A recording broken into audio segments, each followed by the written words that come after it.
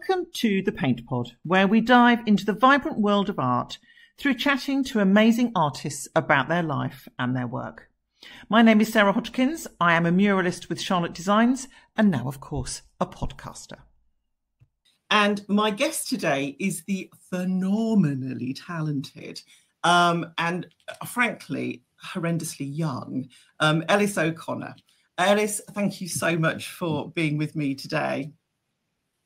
Thank you, Sarah, for having me on this. It'll be lovely to talk to you. Be good to have a natter. Yes. Now, for those of you who don't know, Ellis lives and works on the Isle of Skye. How lucky are you? What's the weather like today? What have you got going on up there today? There's a Scottish word to describe weather when it's like this, and it's called dreich, and it means wet, grey and drizzly. So that's what it's like right now, currently. Is it not like that all the time up there? Sorry. It's actually not. No, it can be so beautiful. Good. And I'm very much used to this, but it's a typical dreich day. I won't tell you that the sun's shining here today, because you probably don't want to hear that. Ellis is, well, I describe you as a contemporary abstract landscape artist. Would that be a fair description? How do you describe yourself? Yeah, I would say that. I mean, I think I'm very much inspired by the landscape and the environment, but I would say more of an abstract landscape painter, yes, because it is more about what I feel as opposed to what I see exactly. Yeah. And when I look at one of your paintings, it is all about the feeling. It's all about how it makes me feel. I look at one and I almost can feel what the temperature is. I can, work out what the weather is. There is so much that comes from, your paintings, which are simplified. I'm sure that's a fair description. Mm-hmm. How do you want people to feel when they're looking at your work? I want people to feel lots of different things. I want people to feel challenged by what they see, so that it's not just a simple photo representational depiction of a landscape, but more lots of different things going on, different layers, land coming in and out of focus, the sense of energy and atmosphere. So I want people to feel that and to really look in closely to kind of find all the different layers within it. I want people to feel curious, and I want people to feel small and insignificant, I guess, which seems like quite a strange thing to say, but actually because I think with the landscape and the environment, a lot of people in society, I would say, take for granted what we have around us in the environment. And so for me, I find it important to create these really large installation-based paintings that make people feel small, and so people can feel the power and energy of the land. So hopefully they want to also respect it. It's like more of an emotional feeling overall. Yeah, no, I that makes complete sense to me.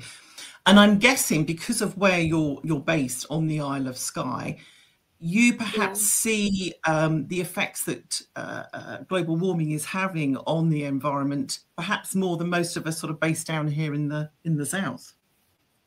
Yeah, I mean, I think it's affecting everyone in very different ways. And I think having spent a lot of time also in the high Arctic and then in Iceland, I've seen it in a way that's very obvious as it is in the more extreme parts of the planet, but also even living here and hearing from people that live here and that have lived here their whole lives, which I haven't, and saying things like, oh, we've never had such a rainy, warm season like this before, or even like last year.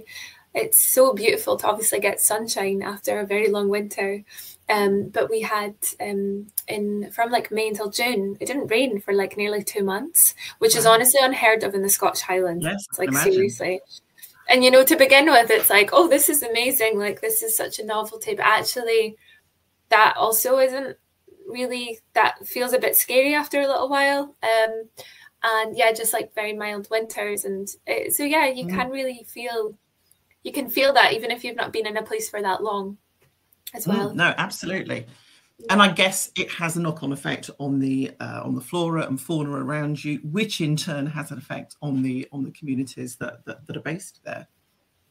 Yeah, definitely. And like I used to live, before I lived in Skye, I lived in the Outer Hebrides, which are the islands even further out west in Scotland. And these islands are very much like low-lying and surrounded by the Atlantic Sea. So there's all these sea lochs like cutting into the land. And you know, even things of like how much the tide was rising there, and how like some people I know or knew at the time, they would wake up and they'd have like seaweed at the bottom of their garden because the tide was coming up so high, and things like that.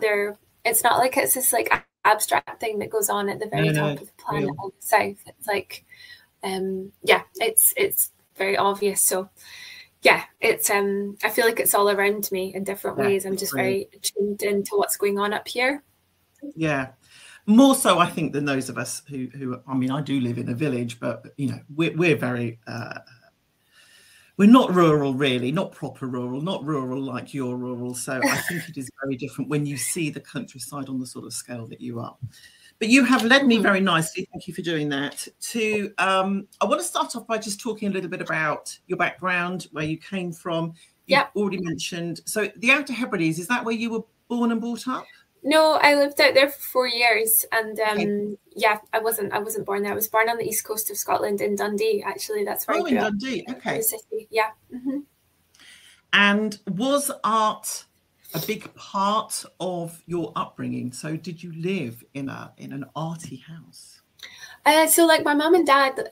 My dad was a creative thinker, so he was very much like into writing and poetry and things like that, so had a real respect for all of that and studied art history.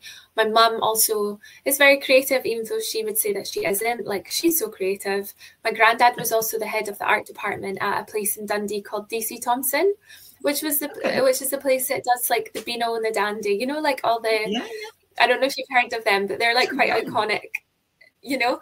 So I think having grown up when I did, and being younger, and like always been absolutely obsessed with art, and it was always a thing that was never like, oh, like that's just a hobby, or oh, like what are you going to do if you go to art school? Like, it was always like, I remember being maybe about 18 and being in high school and just saying to my mum and dad, like, I have to go to art school, that's what I have to do. And they were only supportive and only like, well, yeah, as long as you're happy, like that's all that matters. So it was never a thing that was like, what are you going to do with an art degree? How are you going to make money from that? You know, which is so sad when I still hear of people my age that all the time that is a thing that happens to them, you know. And so I'm really grateful for that. But also I've had a lot of conversations with my mum recently about like what I was like when I was really young. And like she said that she would like come into our room. Yeah, when I was like maybe 3 or 4 and like full on hyper focusing, drawing and painting, even at that age. So I think it's always something I've needed to do probably for my mental health, but also just to have that outlet. It's like an instinctual need to create. So I'm grateful that I can do it. Yeah. So apart from your parents, who was those early influencers that helped you to sort of realize that art was what you wanted to do? Was it a teacher? Was it somebody else? I don't know. Yeah, like I did, if I'm honest, like I did find art in high school quite boring because it is so like, it's so restrictive and you have to do like, do you know what I mean? You have to do all that stuff to like tick boxes and all that. And it's not very creative. I find it, when I think back, I'm like, God, it was so boring, especially with the style that I know I have now. And that was in me even at that age. But my art teachers were supportive. Like there was a couple of them that were really good. And so there was that encouragement of no one from my high school had really gone to art school in such a long time. It just wasn't a thing that was such a known thing. More people would go into like maths or English or more other subjects like that. So I think back and I think they were supportive in that way, which was good. And then when I was in art school, I just had really fantastic tutors that were like, go for it. You know, they were really supportive and encouraging. So that was really important for me at that time. So is that where your style started to emerge, for want of a better word, when you got to art school? Because you went to Jordanstone College of Art, is that right?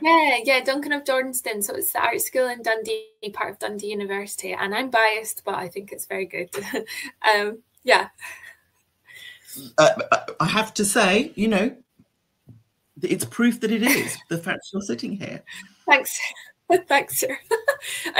Yeah, I mean, I think when I was in art school, so in first year, because I was only 18 when I went to art school, I think that is so young to know exactly what you want to do within art. Like, it's such a, you know, for me, I didn't want to box myself in at such a young age. So there's the first year of art school is called the general foundation year, where I just tried everything, and you're encouraged to do everything, all the different modules. So that's like animation, illustration, graphic design, all those things that I realized I don't like them, because you need to be patient and clean and detailed, and I'm not those things. And so it was good to get all that out of my system though. And then in second year, I specialised in fine art. But even at that art school, it was so open with, like, actually, even it was fine art, you were still very much encouraged to try lots of different things within fine art. It wasn't like, you are now going to do painting for 3 years. It was like, I could do painting, or I could do printmaking, and combine them all together, because they all inform one another anyway. Absolutely. And then, yeah, and so I realised that actually, when I've always been drawn to the Highlands, I've always been drawn to being outside and hiking up mountains or camping. And I loved that when I was young. But then when I was in art school, I think beginning of it, I'd stopped doing all of that stuff, and then started going on road trips again around the Highlands in like second year when I was like 20, and realised, like, I love all of this. And so I want to make my work about all of this, because it's like bringing both passions and like intense loves together, basically. And I think that makes perfect sense. I did a very similar thing when I went to art school. I did a course that enabled me to try lots and lots of different things. And I think you're absolutely right. I think almost understanding what you don't want to do is almost as important as understanding what you do want to do. And absolutely, I was going to ask you, you know, who is your sort of most influential artist, or what inspires you the most? But I'm going to say it's probably the landscape. I mean, are there artists that inspire you, or is it very much you are inspired by what's around you? I think it's so good to be open to inspirations and not just be like, I'm only inspired by painters. Like, I have so many different inspirations, and absolutely, like, I'm so drawn to the environment and all the different ways in which that changes and fluctuates all the time. But I'm also, even when I was in art school, was really drawn to certain artists who I still really love for inspiration. And I remember going to an Anselm Kiefer show in London when I was like 19, and I was obsessed with his work. I still am, just because of the scale and the drama, and like, God, they're so dark, some of them, you know, but I love it. I love feeling that emotion from that work, because it makes you feel something. And, you know, it's also lovely for me, like, to look at an artist who's really gone to the depths and is creating work about a real dark human experience, but you can feel it, like, you can feel that energy from the work. So I've always loved his work. And also another artist in Scotland who's called Frances Walker, who's in her 90s now, and she's an amazing artist. And if you've not heard of her, I think you'd probably love her work. She does a lot of work about the environment, and like these huge prints and paintings. And she lives in Aberdeen now, I think, but I think she's still creating. She's amazing. Brilliant. I love that. There's a great photograph of a lady, I think she's in her late 80s or 90s, muraling the outside of her house. And everyone always sends me this picture and says, that's going to be you. That'll be you. It's going to be you. There's something inspiring about someone who feels so passionate about what they do that age is not a barrier. They just carry on doing it. It's not. Do you not think as well, Phil, like, when people say maybe, I don't know if you ever get this, but like, sometimes people have said to me, like, oh, so, like, you know what, I mean, I'm only 32. I'm like, this is so young for people to say this, but like, no, that's like, will you retire? And I'm like, no. If you're an artist, you're never just going to retire from this, you know? No, my husband has accepted this. Yeah, that's fair enough. I was going to say that. I was like, yeah, because like, for what you do as well, like, that's probably for you, it's that like instinctual need to create. It's not something you just go, right, I'll finish now. No, it doesn't work like that, does it? No, not at all. Okay, I want to talk a little bit about the physical process of how you create your pieces of work. So I know you do work on plein air, which I find absolutely incredible in the Scottish weather. You must have to weigh your easel down with sandbags and things like that so it doesn't blow away. But what is the creative process? How do you start? In fact, actually, I'm going to take a step back. When you wake up in the morning, do you have a plan? Are you someone who plans what you're going to paint, or are you somebody for whom you just have an idea and suddenly you just have to do it? How does it work? Yeah, I am, Sarah. That's a good question. I am very the opposite of a planner in general in life. You know, I would have guessed that. Yeah, I am actually quite chaotic in how I go about things, and very expressive. And like when paintings come out of me, it just all comes out, and it's like there's nothing planned about it. It's just like this thing of it has to happen. So I think though I'm learning about myself, like I'm probably someone that does need a bit of a routine, but when I do have a routine, I rebel against it.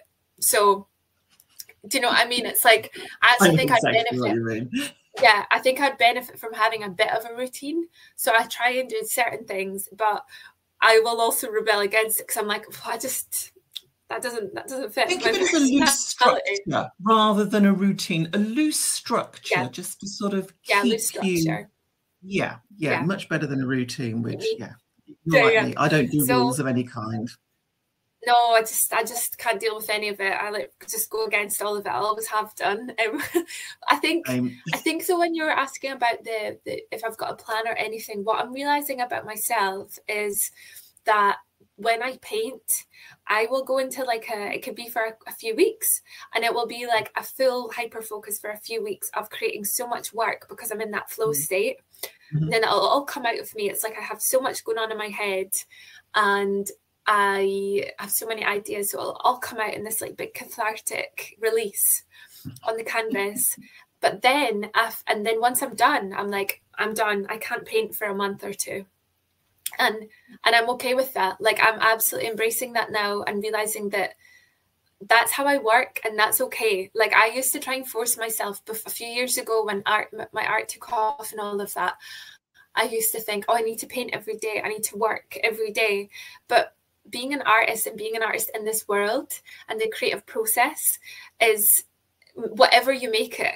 Like I don't need to create every day. I can paint if it feels right for me. I can paint consistently for a few weeks and get so much work done, and then for 2 months I can go traveling around, build up inspiration, have my sketchbook, play music. Like that's all part of the creative process, and I think I'm so glad I can write that down. Yeah. I think someone once said to me, you can't pour tea from an empty teapot. Absolutely. And I think that's actually quite a good analogy, that while the teapot is full, while we're feeling enthused by what is going on creatively, we can just pump it out. But then we get to the end and it's like, I've got nothing left. There's nothing left to do. And so, you know, for you particularly, it's going out, it's going into the countryside, it's just absorbing, getting more of that inspiration in so that the art can come out. I mean, it makes perfect sense when you say it like that. It's like the water cycle. Absolutely. It so is, because I think when I was younger, I probably internalized a bit of that capitalism of like, I have to paint every day, I have to work every day. And I'm like, yeah, but being productive and painting every day, if it comes naturally and it's authentic, then that's great. But if I force it, then it's terrible. It's not going to be authentic. And I don't want to paint from a place of obligation. I want to paint from a place of actually inspiration and peace and want. And it's also realizing as well of that thing of, you were saying about you can't pour from an empty cup. And it's, for me, I feel that analogy of realizing that it's taking in. So it's like that breath in of all the inspiration, the workshops, the sketchbook work, and then the breath out is all of the painting, but both are just as valid and authentic as one another. And I really used to internalize feeling like, oh, I've not painted for a few weeks, oh, I feel terrible. And I'm like, that's bullshit. Like, sorry to swear, but it's it's meant to be this balance of having the in and the out, and we need both to inform one another. And yeah, for me, I'm so grateful that I've learned that at this stage in my career, because then I'm not hard on myself anymore. And it does take a long time to get to that point, because you're absolutely right. You know, you're a successful artist. You're making money from your art. So there's this constant. I need to. You know, I feel like I need to be on the treadmill and making all the time. And of course, you absolutely don't, because our work takes more of our being than, I don't know, serving burgers in McDonald's, just to pick a job off the top of my head. It's a different kind of process, and you can't be expected. Yeah. And it's not a job that you, that for me, like, there's other jobs that are just as valid. All jobs, you know, all jobs are valid, whatever people do. But it's not a job that I can finish working in an office and then come home and I'm like, I'm not going to think about that for a few days. It's like being an artist is being an artist in the world. It's a different thing. It's, yeah, I'm grateful that I get to do what I love as a job, but also I cannot switch off from it, because I'm always thinking about things, and that in itself is a superpower, but also that can also be consuming as well. Absolutely. I'm one of these sad human beings that takes my sketchbook on holiday when I go, and I sit on the lounges and literally draw away, because I don't know, sad but true. Yeah, but it's not sad. That's what you want, and that's great. No, and I enjoy it, and it's actually a really nice way of switching off, because I'm doing something different from my normal art job. I'm just sketching people, or just palm trees, or boats on the sea. So it is different, and often I will use that work as inspiration for, you know, maybe a mural project that I know I've got coming up. So those things feed each other to a certain extent. Absolutely, yeah. So you work on quite a big scale generally, and I've seen the Instagram reels, I've seen you with your canvas and your brushes. How long does it take you to do one of your bigger canvases? Because some of your canvases are quite big. Yeah, some of them are quite big. Very much just depends on if I'm happy with it or not. So because they're oils, I'll tend to build them up maybe over like 3 or 4 layers. So if I'm really happy with the work, then that can maybe be like a month, because with the drying times and things like that. Or if I'm not happy with it, you know, it could take a bit longer, because I just want to paint over it again. But yeah, probably on average, like the layers involved and the time it's taken, and the drying time, probably about a month. You know, but the actual painting part itself, like, that's probably a few hours, really, but the actual evolving of it all together would be that period of time. And do you, I mean, obviously, apart from the plein air, do you create sketches? Do you have, I mean, you've mentioned a sketchbook already. Do you have sort of, I don't know, reference drawings or reference photographs that you're using in your studio? Because I'm certainly one of these people that I will take lots of reference pictures, and I will look at them and I will study them, and then I will paint without looking at them. Yeah. I don't know why. Yeah, so it's interesting how we all have such different processes. I think for me, I realize I actually have no images in my studio. I have no photographs at all. And I think it's because I realized that if I try and paint and I look at an image and I try and kind of paint that, it puts me out of the letting go, the artist, the flow state. Great. Because I noticed in myself, and I have noticed that in the past, that when I'm creating and when I'm faced with a large canvas and I have no idea what's going to appear on it, then if I look at an image, I have that image in my head, and then when I start creating marks and I surrender to the process and it doesn't look like the image in my head, then it puts a block on that flow state. So if I try and go into the process without having any image in my head, and just allow the tools and the materials and the element of spontaneity as well, and allow the image to come from that, as opposed to starting off with it in my head, that's how I access the flow state much more, because it doesn't put a block, because I can get quite hard on myself. I'm like, oh, it doesn't look like that image. And I'm like, no, I'd rather just not have an image there. But do you not think that comes to an extent from the way that art is taught? in Yeah, schools and in colleges. We're all taught to believe that a painting should look like the real thing that we're painting yeah, from a very early age. yeah. And I have heard teachers say to children, oh, well, that's not right. That doesn't look like that. And you just want to go, no. Absolutely, because what does that even mean anyway? There's no right or wrong. It's a freedom of expression, and it's crazy, isn't it? And I do notice that. Like, I realise that if we all painted exactly the same thing of what we've seen, then what's the point in that? Like, I could take a photograph instead. And that's absolutely not to discount artists who do paintings in a very photo representational way. Like, that is such a skill and a master, and I have so much respect for artists like that, because that's so amazing, and that's their response to it, and that's amazing. But personally, for myself, I cannot do that. I cannot paint in that way, and I need it to be my response in a way that's more abstract and more about my emotions and feelings. Because if we all just painted the exact same thing, then what is the point in art? Like, it'd be all the same. It'd be so boring. And it's such a sad thing that then follows people around their whole lives, because then they think, I'm not an artist, because they can't paint exactly what they see. And it really does, like, have a massive impact on people's self-esteem. Like, it's wild, isn't it? Couldn't agree more. It's interesting. As part of my practice, I do workshops. I do workshops for kids, but I also do workshops for adults in a sort of corporate setting. And it's really interesting for me how you can say to a group of kids, we're gonna paint today, and they'll go, yes. And you say to a group of adults, we're gonna paint today, and they'll just go, I can't paint. I can't paint. Yeah, they're like, oh, I can't do it. I can't even paint a stick man.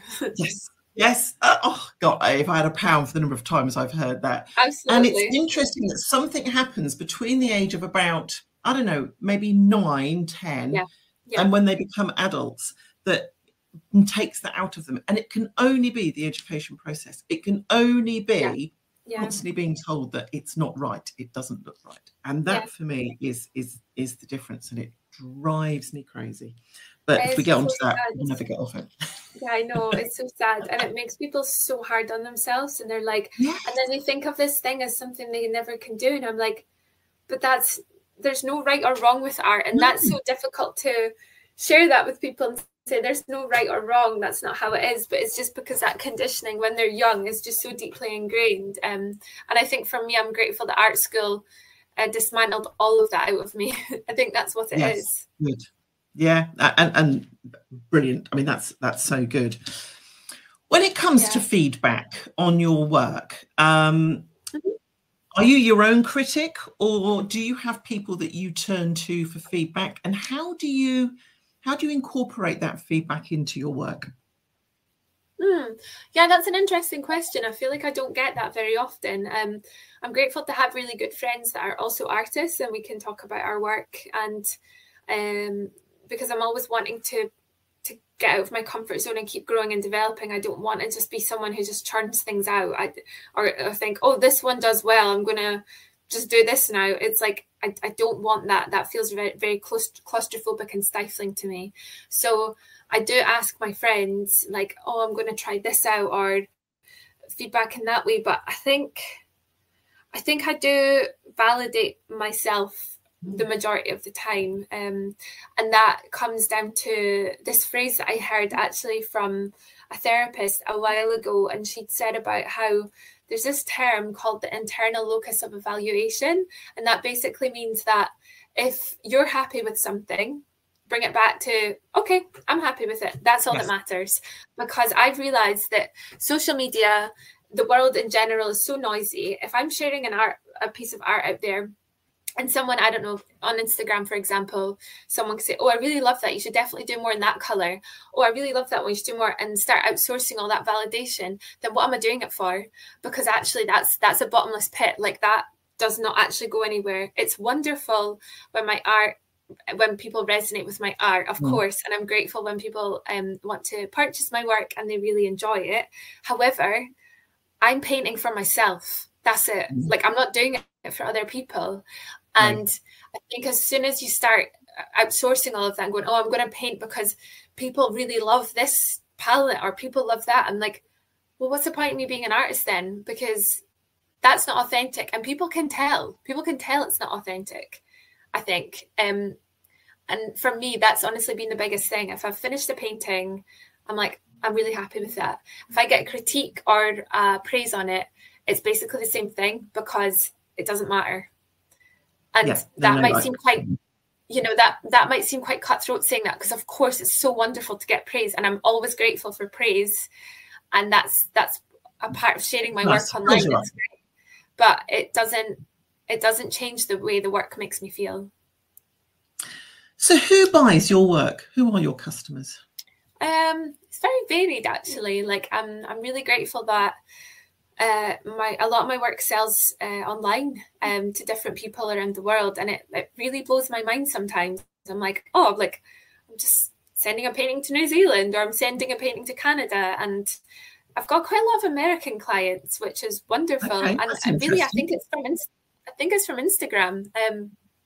Really, like, Instagram's been a big player in that over the years, and then building up that relationship through my newsletter and things. But in terms of other buyers and clients, it's through galleries that I'll show with here in Scotland. And it's wonderful when it's someone who's maybe bought a painting like 6 years ago when my work was very different, and then they want to buy something else, down the line. And it's very varied. I can't really say if it's like a type of demographic or it's more of a certain gender. It's really not. Like, it's very much like worldwide with the power of social media, and then more like Scottish based people down in England, all that. It's very much circumstantial on where the work is shown as well. And you've probably already answered this question, but you're not painting for your clients. You're not painting for your customer base. It is very much painting for you. You don't have your customer in the back of your mind and think, oh, they liked that painting, I wonder if they'll like this. No, don't think like that. No, I don't, because then what's the point in me doing it? Like, no. It's interesting. And it's such a good question, isn't it, to talk about this, because I feel like I don't want to start doing a painting with it in my head going, oh, this will do well because I think this person might like it. It's like, but that's not then engaging my inner expression at all. That's not authentic. I'm doing it to please someone else, and I'm actively trying not to be a people pleaser anymore, because it's actually not helpful. It's like I just really want to dismantle that and continue to dismantle being a people pleaser, because it absolutely gets you nowhere. So it's like that thing that I'm realizing that if I am creating a new work or a painting, whatever, that I'm really going into it thinking, okay, I'm just going to let go and not have in my head, this might be good for this exhibition or this might be good for this show. Like, I'm really just trying to be like, I'm just going to play, and I'm going to surrender to the materials and see what comes out. And it's really hard because there's always deadlines for things. How do you run the commercial side of your business? Do you have someone to do that for you, or is it something that you're still doing yourself? Yeah, I actually do everything on my own, because I think I'm a bit of a control freak sometimes, to be honest. You and I are peas in a pod. Yeah, it's so funny, isn't it? I think a lot of artists are, though, to be honest. I do think, I do most of it. I do the majority of it on I have one of my friends who like helps me out with like website things. If it's like putting things on my website, like she'll do a lot of that, because she's just so good at those things, and I really don't have a head for that. And then if I've got if it's like near Christmas and I've got a lot of like commercial orders going out, or like orders for that time of year where it gets really busy, I'll have someone to help me like package up work and all of that. But in general, it's me doing all the plate spinning, which depending on the time of year, it feels very manageable. And then other times I'm like, oh my goodness, this is a lot to keep up with sometimes. But to answer your question, mainly me. Yeah. Good. No, that's good to hear. And I think, I'm hoping that we will get lots of other artists listen to this. And I think sometimes it's important to realise that there's nothing wrong with keeping control yourself. I think I talk to emerging artists who are like, oh, I need to get an agent, I need to get a gallery, I need to get all this. And it's like, actually, you don't need it. Yes, if you want to go down that route, then if you want to. Yeah. But I think there's nothing wrong with keeping it and I'm like you, I'm a control freak. I like to know what's going on, and there's a lot to be said for that, I think. I mean, what I would say is, though, sorry to interrupt you, Sarah, I do have an accountant, because numbers, stereotypically being an artist, I can't do any of that stuff. I don't know. I don't know what I would have done if I didn't have an accountant. No. Well, I wouldn't have been in business 19 years if I didn't have an accountant. I can tell you that. Yeah, right now. You need someone to keep you in check with all that stuff. Just never have happened, because I'm absolutely useless. Anything to do with mileage, numbers, anything like that. No, don't get involved. Yeah, don't get involved. It's too boring as well. I'm like, I'm not going to do this. I rebel against it. I'd rather poke forks in my eyes. I really yeah, me too. Talk to me a little bit about pricing as well. This is something, again, that I get a lot of people come to me about. How do you decide what you're going to charge for one of your paintings? That's honestly probably one of the most difficult things. Yeah, that is. Which is why I'm asking you, to be fair. Yeah, it's a good question to ask, because I think back to art school, and like there really wasn't a lot of chat about that at all, and it's really difficult. I'm grateful that there's a few galleries in Scotland that represent my work and that show my work, and they're really brilliant and so supportive, and they absolutely don't mind that I still sell my work online and my own collections. Like, they're really supportive, and they gave me advice on. I had an exhibition with one of them in particular last spring, and they gave me advice on the sort of pricing point of what my painting should be, because there's a range of sizes. And then I have it just set at that across the board. And that feels like, obviously things have gone up since I started about 8 years ago, or started being self-employed. Those paintings have gone up. But even that, sometimes I'm like, how do you know when your paintings go up in price? Like, how do you know? Like, I don't know how that works. Like, does it take 20 years, 10 years? I have no idea. But I'm grateful that they gave me advice on what the kind of size, where I was in my career, what they thought would work with their clients, and they've managed to sell a lot bigger ones for me. So yeah, maybe that's not very helpful, because it's things I've actively got help with from a gallery, because it's really difficult.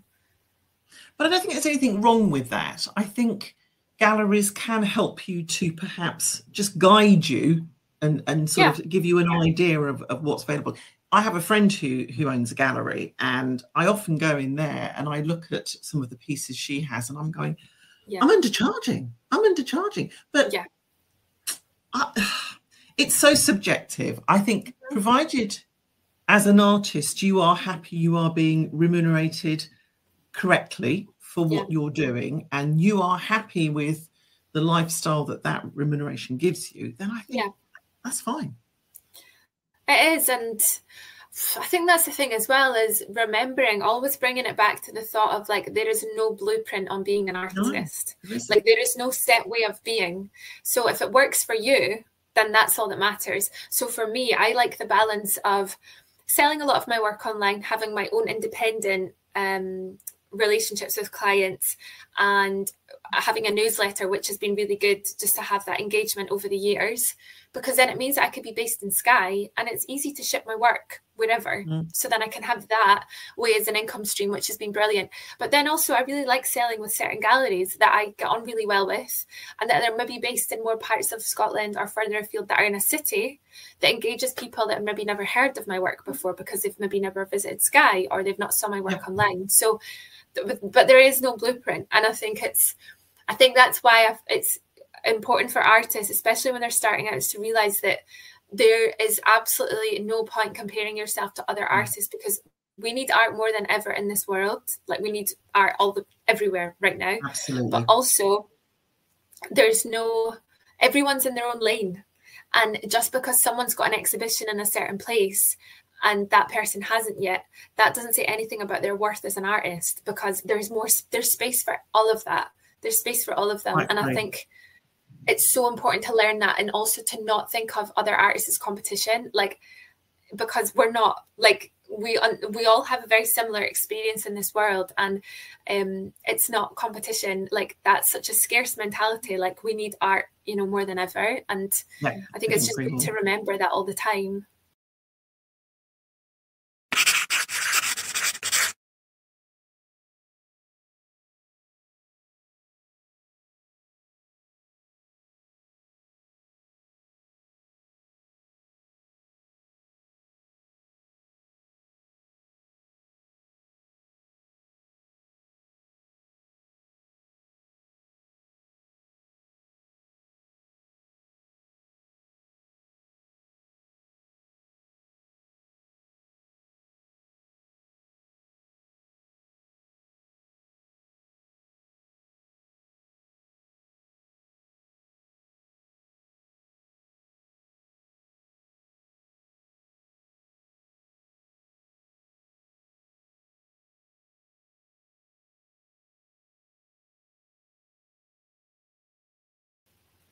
Now, I want to touch on, I noticed you've just done a residency in Wales. And then when I went onto your website to do research for this podcast, I realised you've actually done quite a few residencies, haven't you?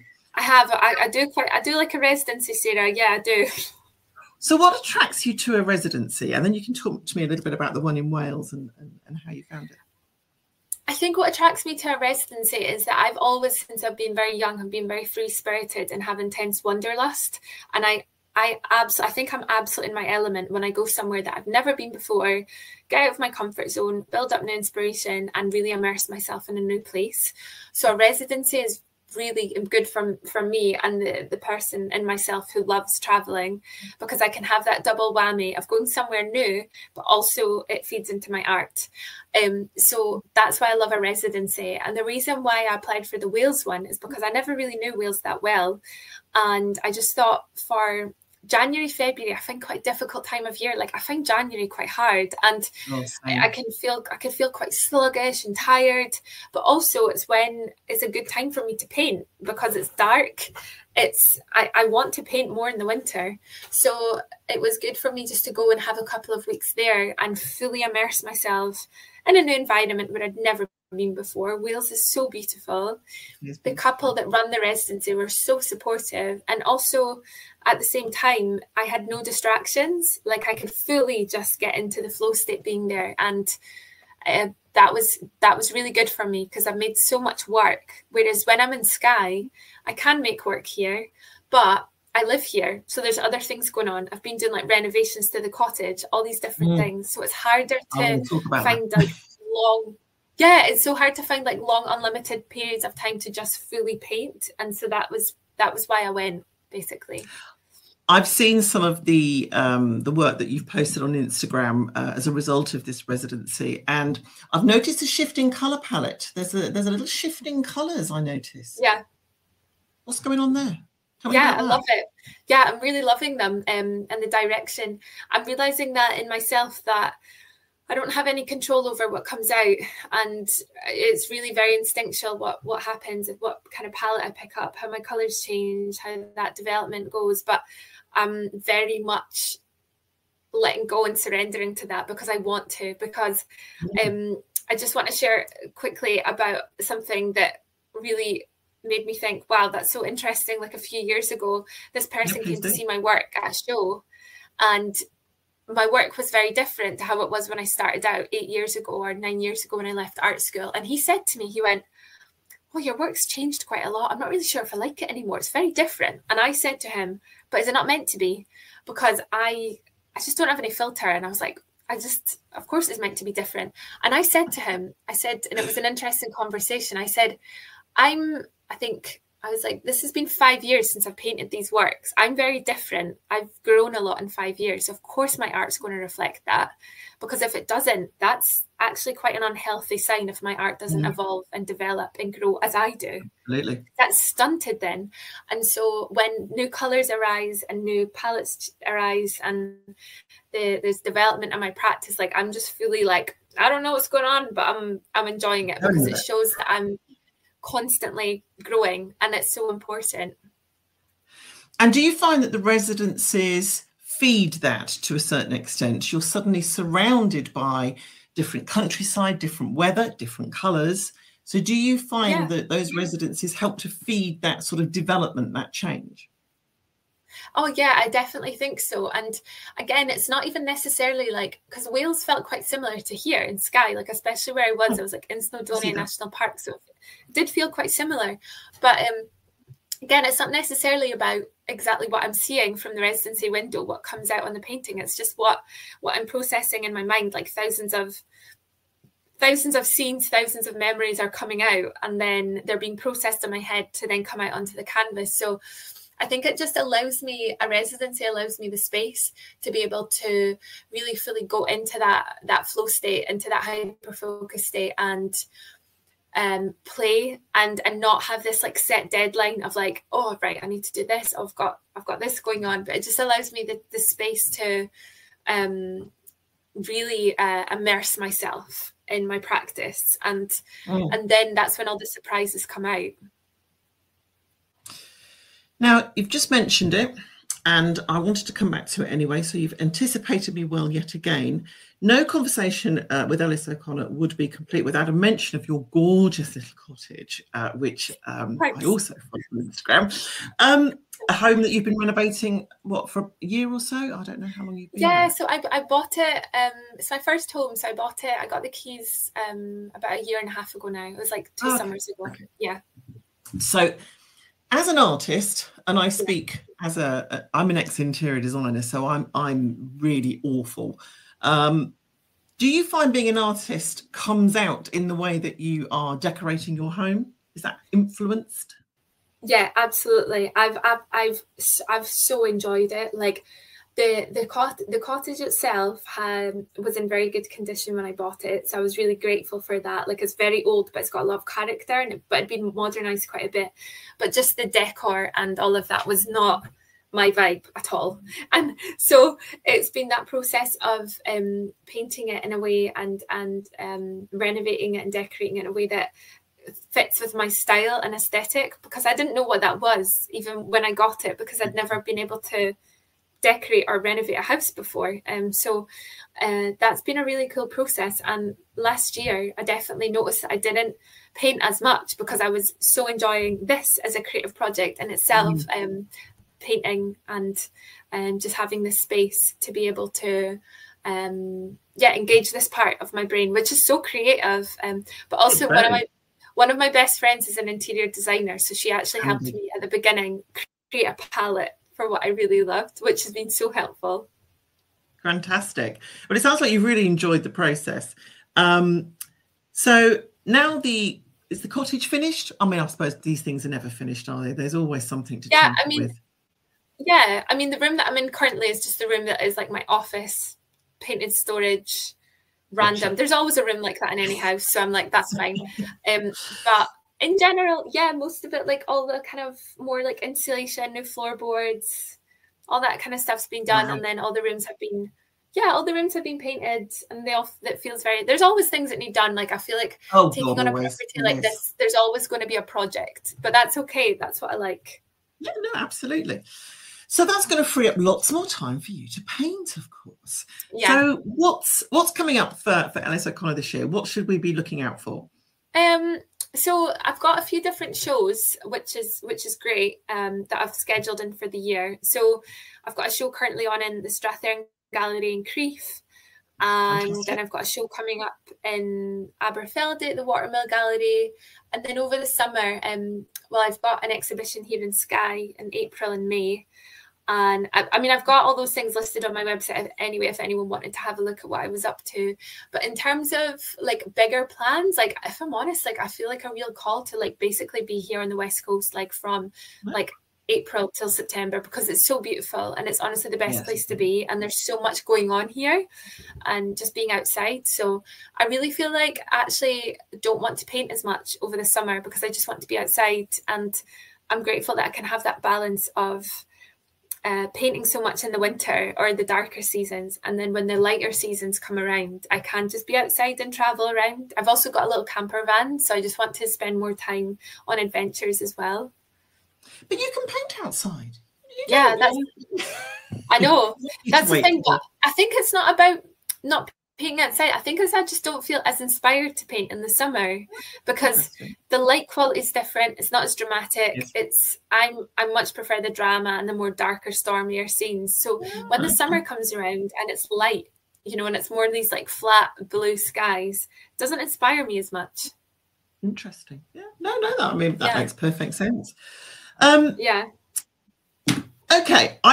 I have asked about a third of the questions that I had for you today. No, it's great. It's fantastic. It's been really good, and I've loved the way that we've gone off on tangents, and that's kind of the point. I do go off on tangents. That's what I was going to say at the beginning. I do. That's great. That's fantastic, and I think there's lots there for people to dig into. Anybody who wants to look further at your work. EllisO'Connor.com is the place to go. And you are very active on Instagram at Ellis O'Connor. Go and have a look on Instagram and drink in Ellis's wonderful work. I've not visited Skye, but I tell you what, you make me want to go. You really do. And I will. Notice I'm saying I will. I will come and visit. Huge thanks to Ellis O'Connor for being a fabulous guest today, and also to you for listening to the Paint Pod. Please do like, subscribe, tell your friends, all of those things. It does make a massive difference. And until our next wander through our audio gallery of inspiration, thank you and goodbye.